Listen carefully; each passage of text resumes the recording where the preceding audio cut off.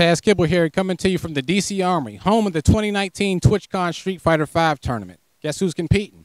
Yours truly. And a fun fact, I haven't played Street Fighter since Street Fighter 2 on the Super Nintendo, so I'm quite confident I'm going to win this whole thing. But before the games begin, let's check out what Twitchcon has to offer.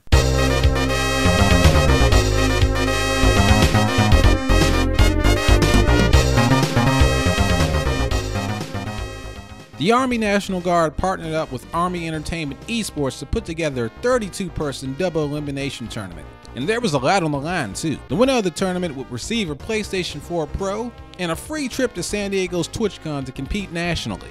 But a trip to sunny San Diego wasn't the only thing on the line. We were also competing for this little thing that we like to call pride. It was Merlin versus DC versus some random guy from NGB that we won't talk about. And yes, there was plenty of trash talk to be had. Good game, man. Sorry, DC. Good job. Crying the car. Oh, no, he whooped it to you.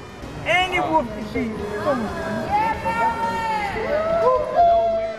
Oh, no, we're not going to do that. In between the matches, I took some time out to talk to other competitors within the tournament. All right, I'm with Private Derek Adams at the TwitchCon. Why don't you go ahead and tell us who your favorite Street Fighter character is?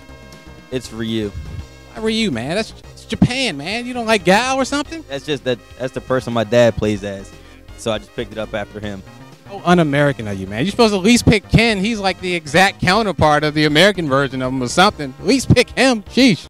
I was having a blast at this tournament. I haven't played this game since forever, so it felt very good to beat all of these competitors that came to face me one by one.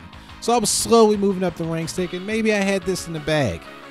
Until I met this guy. Wouldn't mind that trip to San Diego, though.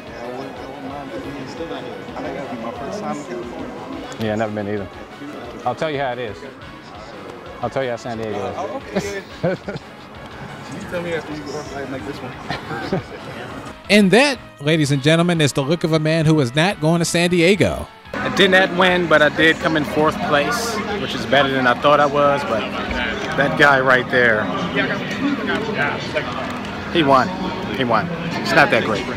Overall, the road to TwitchCon was a massive success and everyone did enjoy themselves. However, a champion did come from the DC National Guard, so they get bragging rights. But mark my words, the Maryland Army National Guard will be back and we will have our revenge.